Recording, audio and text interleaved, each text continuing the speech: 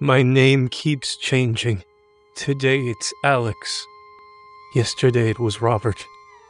Before that, Isaac, Daniel, James, Tom. And that's not all. My vision has started lagging, stuttering to keep up when I turn my head, like a computer running out of RAM.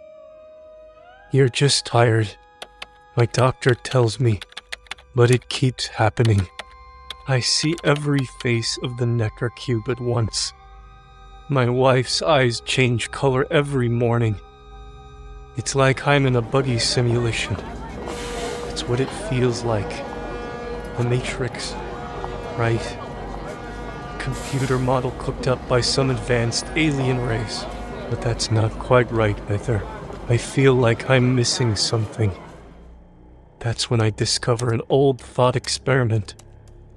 Boltzmann brains. Given enough time, the story goes, a human brain is more likely to spring into existence than the universe is to form. It's an absurdity, of course. A mathematical trick. Even if the numbers do add up. I sneer at the very idea of it. Even if such a thing were possible. Even if I myself were such a thing. Why would my brain go to such lengths to create the simulation I find myself in? Coffee. Pyramids. The Big Bang. It makes no sense.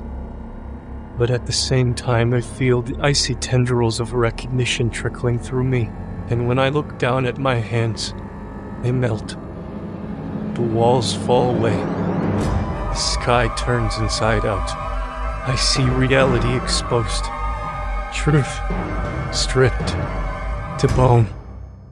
I'm not in someone else's simulation. I'm in my own, alone, a single brain in a desert of endless nothingness. And the simulation's purpose is suddenly obvious. It was to keep me sane.